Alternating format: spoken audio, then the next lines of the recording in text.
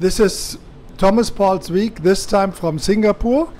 As you can see here, we today have the launch of what is called the World Chinese Christianity Alliance, and we will go into the live meeting in a second, and you can be present during the launch. Chinese friends from all over the world are there. This is not a national alliance, not a regional alliance, it's not the World Evangelical Alliance, but a totally new kind of network that we are going for, a network that follows the fact that Chinese churches, Chinese mission organizations, Chinese believers are in every continent. In some countries, like my home country, in Germany, it is some individual Chinese churches which together are very vibrant to reach the world with the gospel. And then there are countries, of course, like Singapore, where our Chinese friends make up quite a part of the whole population, and where you have strong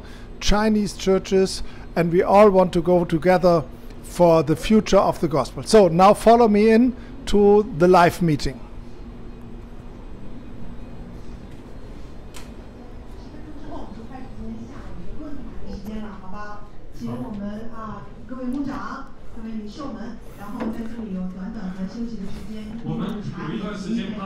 So here you have the live discussions going on. We are in the middle of the constitution of voting in the board. This is the beginning of something totally new that will upgrade our relations, our networks worldwide, and I hope that the Chinese will not be the last ones. We want to go for similar networks for the Philippines, for the Koreans, for the Arab-speaking Christians.